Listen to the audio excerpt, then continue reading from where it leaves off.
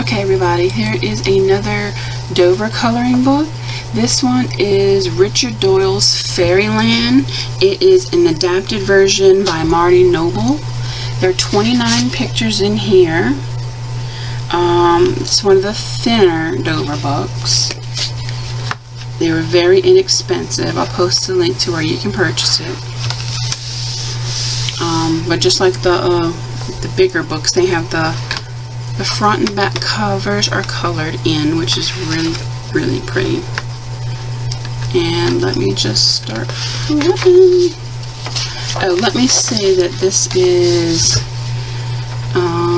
Elves, Fairies, and Gnomes by Victorian artist Richard Doyle, 1824 to 1883. Produced a host of delightful characters for the Princess Nobody, A Tale of Fairyland. And Marty Noble adapted it so we could color it. And they have a little description, and most of them are squared off, non-perforated, double-sided.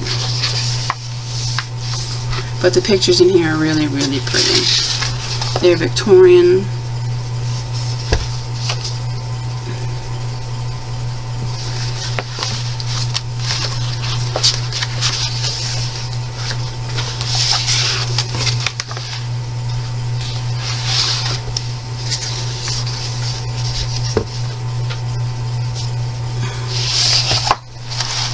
Cute.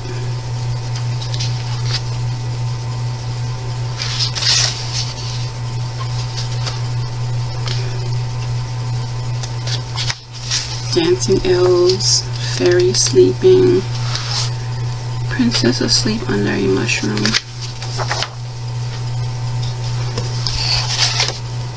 The prince steals 2 bluebird eggs.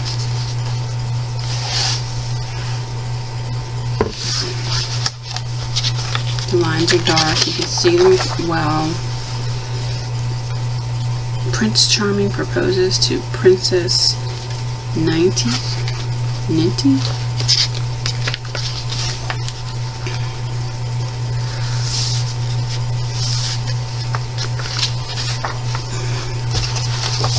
A lot of details in these pages. Definitely, I don't think this would be for a beginner colorist. A little intimidating.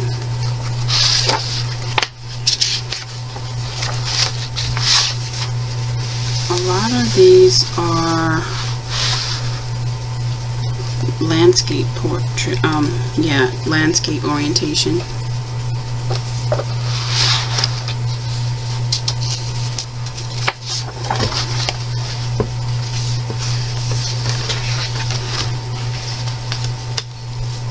They are riding snails.